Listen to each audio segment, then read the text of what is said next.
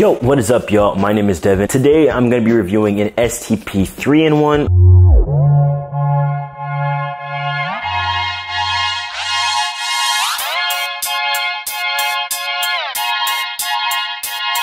Or at least I think it's a 3-in-1. But before I get into that, make sure if you're new here and not subscribed, you go ahead and press that subscribe button down below to support me. If you are interested in coaching, a meal plan, or a training plan, which has nothing to do with peepees, but if you are interested, go ahead and email me at devindoescoaching@gmail.com. If you did want to donate to my top surgery GoFundMe, the link for that will be down in the description below as well. Without further ado, let's get into the real reason why you're here, which is my review of the ReelMagik Stand to Pee device. I will start off with a heavy disclaimer that is, this was gifted to me by one of my homies. I was like, yo, I've tried so many STPs before and I've always end up pissing myself. Go piss, girl. Like, I was pissing on myself, okay? I used it at home. I used it in the stall, at the gym. Here we go.